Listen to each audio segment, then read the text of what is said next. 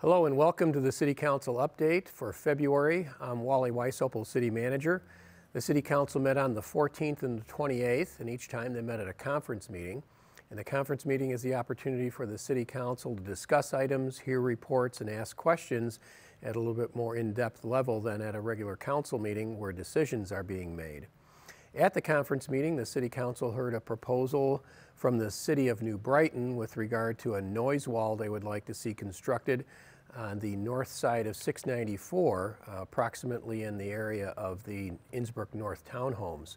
The City Council is not bringing that item to the regular City Council agenda for any discussion or action, as the item would need to be paid for by the city, and it's not in our capital improvement plan. The city also heard a proposal from our city clerk, Melissa Moore, with regard to redistricting, and redistricting happens every 10 years after the census. Our ward districts will not change. However, we will see some consolidation of precincts, voting locations within Ward 2 and Ward 3. Look for more information in the city newsletter for that item. Then the City Council heard information from our city assessor, Pat Magrek, and Pat was describing the increase in property values that we're going to see for this coming year. And the City Council got that information and took no action on that. The City Council at its regular meeting made an approval of our first step in our recodification process. Now, the city's code is our ordinances and laws that we enforce on the local level.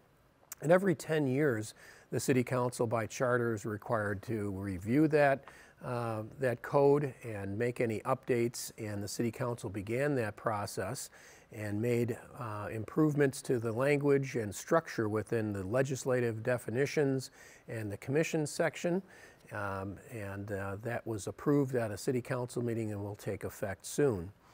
The City Council then agreed to a grant from the SHIP program, and this is the statewide program that provides funding through the tobacco lawsuits. And in this case, the city will receive some funds to purchase some bikes to be used in programs at Springbrook Nature Center. The police officers' labor agreement was ratified by the City Council for 3 years. And all the recommendations and increases are within the city's budget. And the City Council had a public hearing with regard to the housing improvement area. And this is a special piece of legislation that allows the City Council, with the request of the Townhome Association, in this case it was the Innsbrook North Townhome Association, was looking at establishing such an area so they can make improvements to their streets, water, sewer lines, and other common areas. That public hearing took place. However, because the bids that came in and were operated by the Housing Improvement Association were higher than they thought, no action was taken on that. In either case, the City does not take any liability for those costs. We act as a conduit to help the association finance those projects.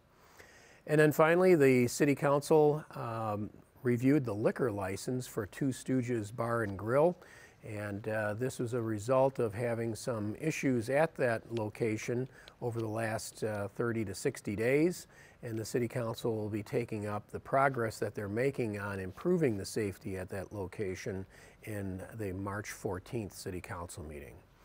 And that's it for the City Council this month. Thanks for tuning in, and we'll see you next month.